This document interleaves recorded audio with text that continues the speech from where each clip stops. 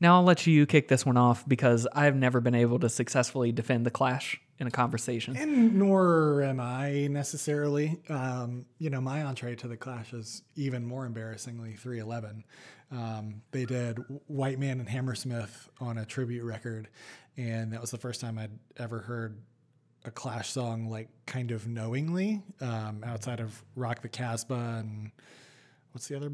Is there another big one as big as that?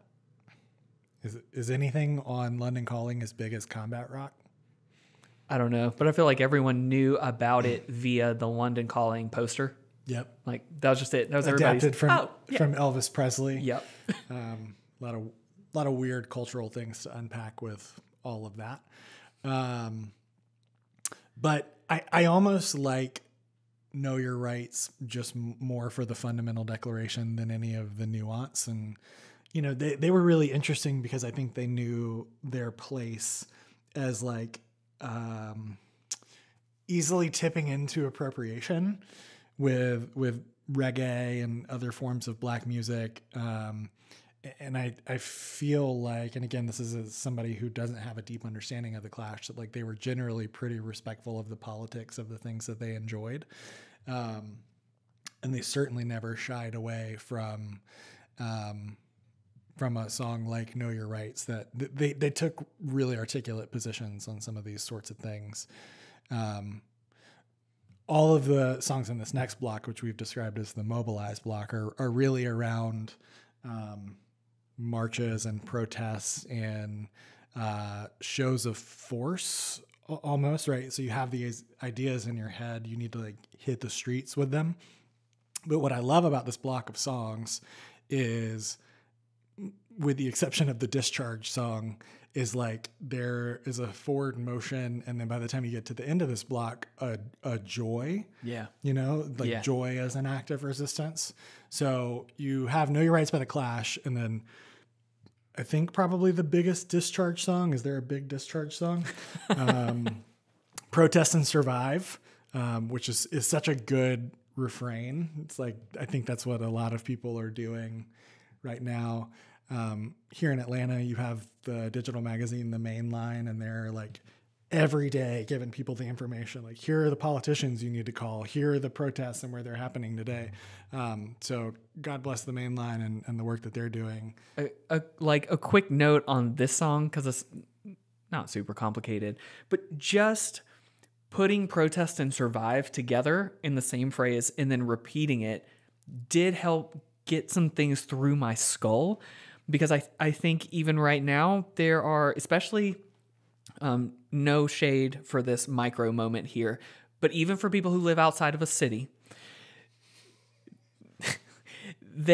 no one listening to this in a place that's not Atlanta will be like, oh. But if you're not in a place where literal protests are happening, or where there's a density of the problem that is being protested, it's easier to take up the mantle of, I'm not sure I understand why you need to be out there in the streets doing this. Why don't you vote? Why don't you go through the normal channels to make this work? And like, aside from the fact that takes 30 seconds to systematically dismantle as an idea, just this song, again, tying protest and survive together, helps me kind of like recalibrate, especially in the flow of these songs. Like, it's sort of like maybe you're on your way to the protest and you're like, I'm not sure why I'm doing this. Like, is this too much? No. Protest is the way that change has happened here and everywhere all of the time in democracy. Like, protest is the step that happens when systematic voting does not produce the outcome that we need. This is survival for a lot of people. Also the plot of the movie A Bug's Life. We ride. I love that movie. That was a shocking change of pace. I love it. That movie's good, full stop. The bugs are the proletariat. From A Bug's Life to Public Enemy. Go.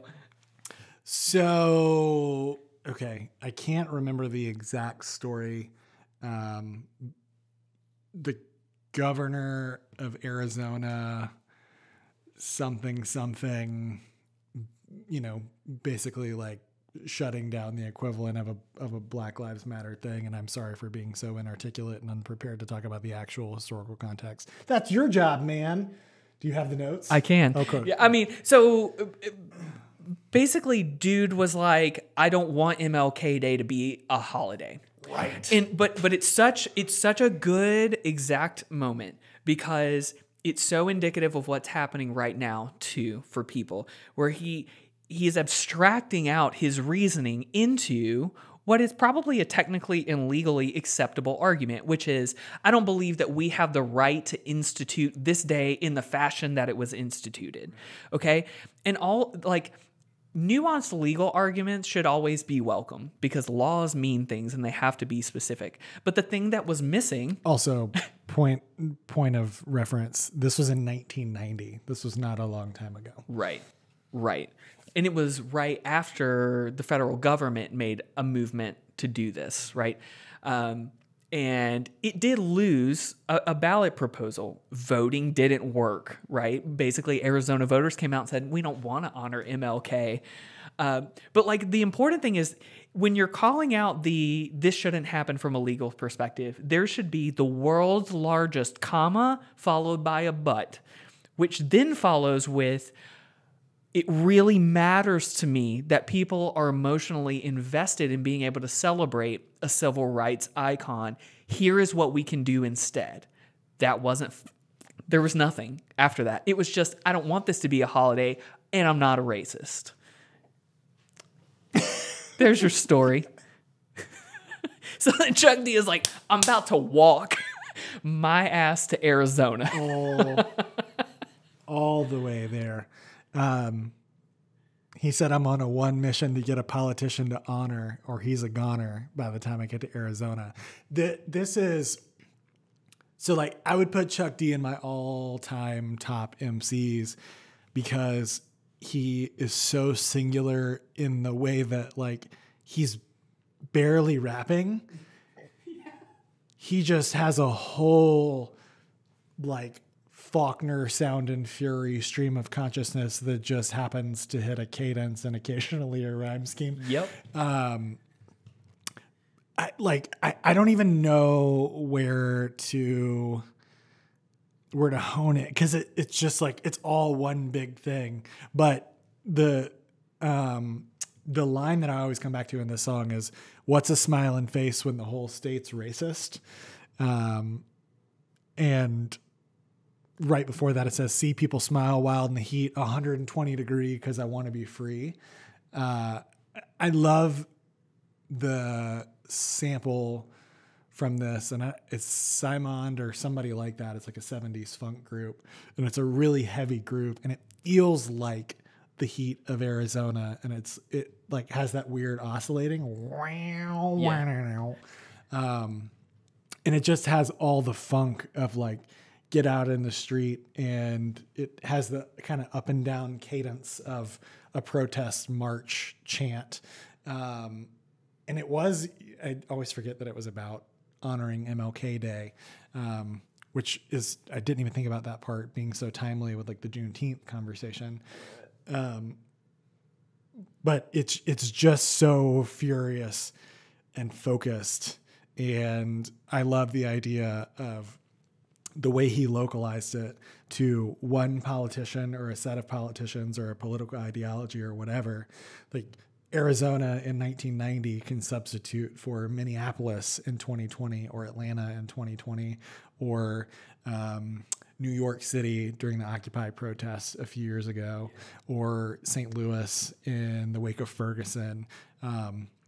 What he does really brilliantly here is honing in on a place and a person, and I'm going to change one heart and mind and policy, and then we'll march back on to the other thing because there's a bunch more assholes like this guy out there somewhere.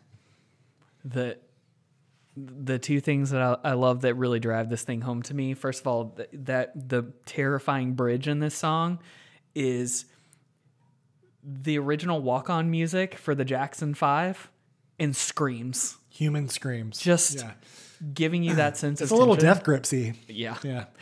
But my favorite story about this in 91, Public Enemy went on tour with U2, which is, go ahead.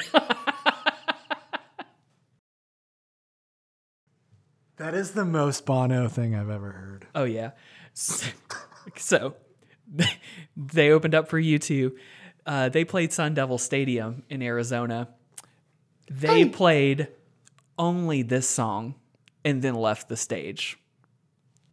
It's the punkest shit I've ever heard. I can't believe I've never heard that story before. But like, to your point of just like, no. This one particular thing. No. We can do something about this. This was bullshit. And like Chuck D needs no introduction in terms of the excitement with which he is affrontive, I guess. But like, just following it through all the way to the edge. No. We didn't forget about this. This was for you. You literally, and we're not going to forget it. And we're not going to give you anything other than this. And then walked off stage. Like, and what would become the number one party school in America? I mean, yeah. I mean, for a song that only ever got played on MTV once and immediately made it to Nightline. So tight. Because it was so scary. To Bono's credit, someone asked Chuck D in the interview where he's talking about this. They're like, what did Bono do? He's like, he gave me dabs and then hit me in my chest and gave me a high five. I'm like, okay. See Bono back there like, we got him, bro. U2 is so confounding for me. Agree. And Bono specifically, 99% of the time, it's so easy for me to be like, God, I cannot stand that dude. But then he goes and does one thing and he totally redeems himself.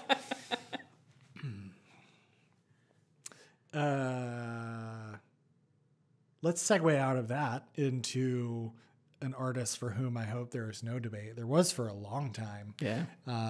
But as of the past couple of years, another artist that we have covered, an album the song is from, that we have covered in the main podcast, Riot by Childish Gambino, which I love because it samples a funkadelic groove that I love, like specifically two little parts of it right around the middle. And this song is really short. It's the punk song on this record. Yep. It's a minute and a half or so. But I also love this song because live, it's the song that he lets breathe the most. Yeah. And they play the guitar riff kind of on a loop. And it's where he uses that platform to do the kind of James Brown stage banter thing, but it's always a serious and mystical, very Donald Glover-esque thing.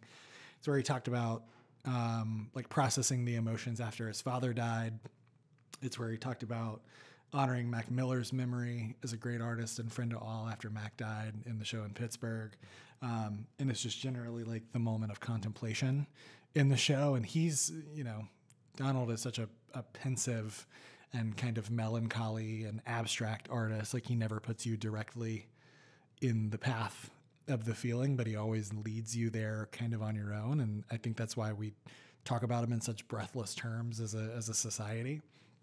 But I love this one because it is really visceral and it takes on the posture of Sly and the Family Stone in There's a Riot Going On. It's kind of a direct homage to that, but it also uses the funkadelic musical palette.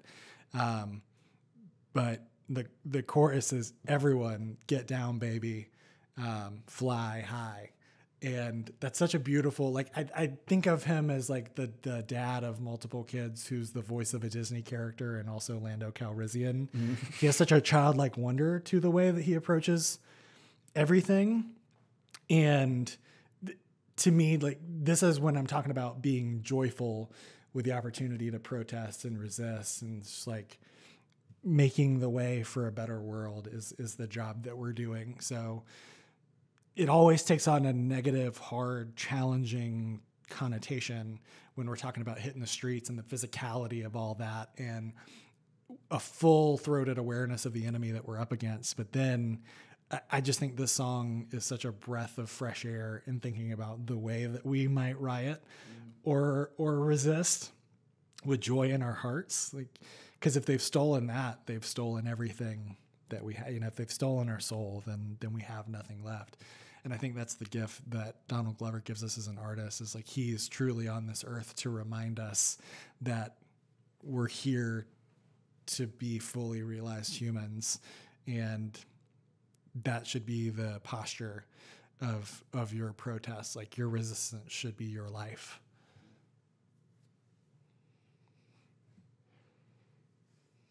Thanks for coming to my TED Talk. Then you go into Long Walk to DC, which, like, I love that Mavis Staples was on the new RTJ record. Like, Staples singers are sublime. Like, they were a truly holy thing. And they did that thing with gospel music where it was like spooky, you know, it really, like, they touched the lightning rod that was the Holy Spirit, and they brought that out in the way that they sang together. And then you get to the late 60s. I think this version, certainly that's on the playlist, came out in 68. And, you know, it's in the wake of Dr. King's death and all, you know, all the marching and all that. But there's there's the electric guitar at this point, and kind of more of a Sly Stone type of rhythm almost. And there's a clear directive.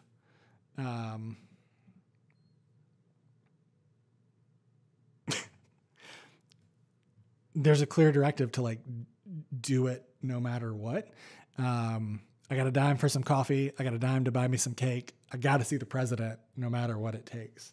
Right. So just remembering, like, the goal is to affect change with the people in power. And we've seen the symbolic value of a march on Washington again and again, and how that has made a difference as recently as the Women's March in 2017. Yeah. But, like, often it is those who have the least of us who are expending the most energy to do this thing. So if there are people like us who have the privilege to do so, like, imagine how much more powerful this could be and how much more change we could affect if we could give resources to people like this that are going to do it come hell or high water, no matter what. Yeah. I think two things are important that I walked away with from this song that I think can maybe take us into the next and final block. One is to be a little lighthearted about it. I think the story of the walk to DC here in this song is a good way to really understand why people were taking the action that they took. Yes, MLK was assassinated. Yes, they are marching in response to this. Yes, what else could they do, right? So there's already the sense of urgency. I must do something. At the risk of being a little too lighthearted, I do think it can help connect with people who don't really understand what was happening or what happens in protests. If you've got some care and energy and you don't feel like you understand why people are fighting about things, you can look at this story as the last time you were upset about something stupid in a store and you said, I need to speak with the manager. And they said, well, I'll go get them, but they might be busy and you're going to have to wait a while. And you sat your ass in that chair and you went, oh, I'll wait. Like, the long walk to DC. And then you start texting a literal million of your friends. Yeah. And when the manager comes out, they're like, oh, whoa, oh my God. Okay. Coupons for everyone. Exactly. It's like, but it's that energy, right? Of like, no. I need to speak to someone about this because this is unacceptable behavior. And, like, the whole story of this, the long walk to DC, like, these aren't just euphemisms. Like, I have a dime for my coffee and a dime for my cake. These are incapable of buying either coffee or cake. The implication is I am unable to travel efficiently to DC. It matters to me so much. Jackson, Mississippi. Yes. Right? An enormous sacrifice and physical journey. And I will walk across southern states where I am not welcome to get to DC so I can speak to the manager. Give me the president now. I need to speak to someone about this. Like, I think that it really helps us to take some of these stories, especially from the civil rights movement, and remind ourselves that so many of them are literal. Just like we talked about with strange fruit, right? This is not an abstraction or a painting. This was a real moment. So I think looking at these stories when they're being told in direct ways like this as a real story is really helpful. For me, the line that really sticks out here and compelled me to go deep on this one was, even for the person speaking in this song, there's a line, should have been going on yesterday, but today I'm leaving here. And I think that encourages me for the moments where I go, should I have already been doing something about this? It doesn't matter. Leave today. Like we keep talking about with that sense of direct action. You know what's right. Just start doing it today. Ask for feedback, do it in community so that you do it well, but just start taking chances with kindness and compassion in your heart and pay attention to what people say and find out how you can help better. But the worst thing you can do is to sit back and say, I can't be involved because I don't want to get canceled, be criticized, this sort of thing. If you have kindness and compassion and are in community, you will take the right steps and people will help you. Yep. It's almost like an exercise regimen, right? Like take 15 minutes a day to do a small anti-racist thing. Totally. Call your city council person, like do the things that we should have been doing all along, holding people we expect to look out for our best interest, hold them more accountable. Like this is the sea change moment where we start to do something like that and we just make it part of our everyday life. If people made these incredible, like almost hard to believe sacrifices, they gave their whole lives for this movement. Like the least you can do is take 15 minutes every day to like read and share an article, have a conversation, call your city council person, read about your local budget and how decisions get made around that, help register people to vote, right? Look out for your elderly neighbors. Like just do one small thing a day, right? Like that's the whole theory of collective impact, is like, if everybody just did what they could from where they are, the world would be a lot better off. And I think we get so paralyzed thinking about the end zone that we like forget to try to get the first down first. Yep. And that's probably the first and last football analogy that's going to happen on this podcast. Hail Mary, full of grace. Yeah, I mean, I think we got to start from where we are. It is a long walk to DC, but we better get going today. Yeah.